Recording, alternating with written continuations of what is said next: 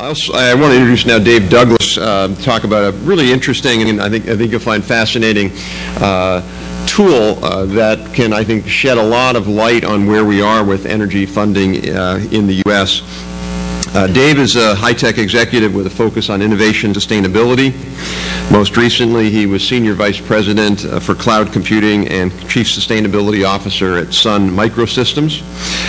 He oversaw the strategy of Sun's environmental initiatives, including enhancements to Sun's products in energy efficiency, cooling, product recycling, and clean manufacturing. He has a BS engineering degree and computer science degrees from MIT, and is also the author of a book, Citizen Engineer, a handbook for socially responsible engineering. Dave?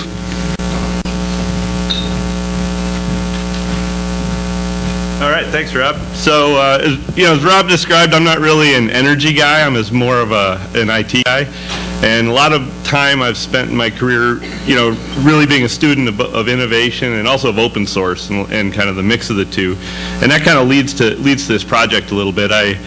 Sun was acquired by Oracle early this year, and Oracle decided it didn't need as many executives, so I got a chance to take a little bit of a break from work. And one of the things I wanted to do is figure out how can I apply myself into energy innovation. And about that time, I attended a meeting, and Rob was there, and Michael and Ted were there, and others. And there was this big argument. Well, how much is the federal government spending on energy R&D? And a few of us were sitting around at dinner afterwards, and Peter Teague was there, and I said, we should be able to answer this question. This data in theory all exists, and out of that spun this project called the Energy Innovation Tracker, which I'm going to talk about for a minute here, and why we're doing it today is that the tool went live today and is available.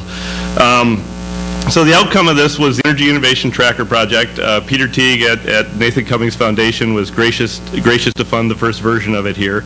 And the focus was not on what should we be doing in energy R&D, but what are we doing on energy R&D today, especially initially focused on what's the federal government funding.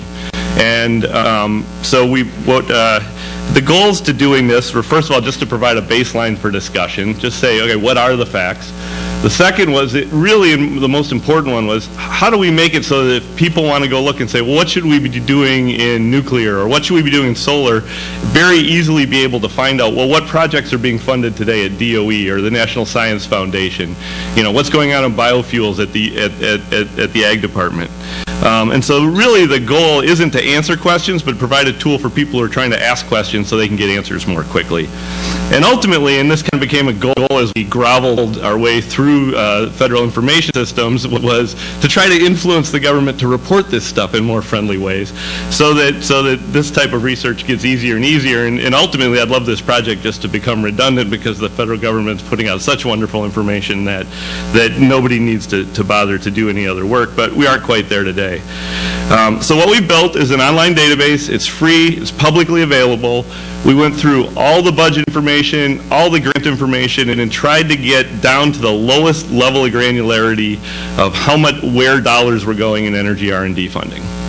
And it's at energyinnovation.us. There's a little piece of paper in your folder that's got the URL in it. It's open and live today, and we've got information from. We've gone and done this for 2009, 2010, 2011, and all the recovery funds to the extent they've been allocated and specified where they're going. We have to make judgment calls. What goes in R&D? What goes in basic science? What do you count? What do you not? We've taken a first crack at that. We definitely want to have an ongoing discussion, but tried to be very clear and open about what we've included and not, and why. So take a look at it. I hope you'll give it a try. We've had a great team of people. Matt Stepp, Jesse Jenkins, Sarah Mansour, Alex Tweedy are all here who've been incredible help in making this come apart. So it's in beta today. Take a look at it, energyinnovation.us. We really want feedback for the next couple months on, hey, you should have included this, or we really don't think you thought about this correctly. And what we want to do is kind of do that. The database will be going through kind of a little upheaval during this time. Then we're going to really try to lock it down in February, and then do more regular updates as we get the 2012 budget request, or 2011 settles down, or we can get kind of the final set of NSF grants from 2010. We'll start to keep including those those in kind of a regular way and keep it as a dynamic resource. So take a look at it. I'd love everybody's feedback, and hopefully it'll start to provide and accelerate this discussion about what should be going on next. So thank you very much.